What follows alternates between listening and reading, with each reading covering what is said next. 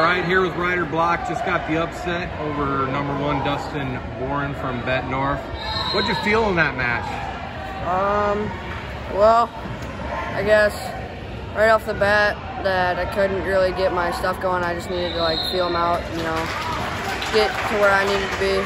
So yeah, he took me down. Could have been a better defense by my part, but got ridden out, so I knew I needed to score in the second period if I wanted to stay in the match.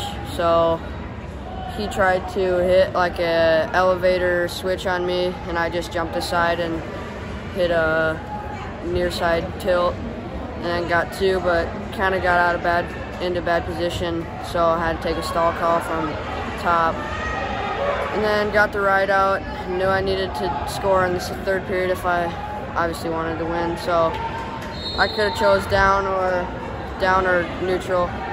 Wasn't really thinking about top, so thought it'd be best if I chose neutral. So I knew I just needed to get my offense going, and got it offense a little bit, and got stuck in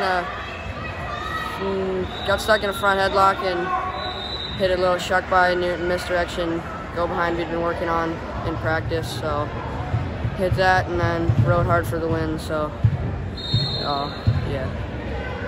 So I wrestled as a ranked freshman. Yeah.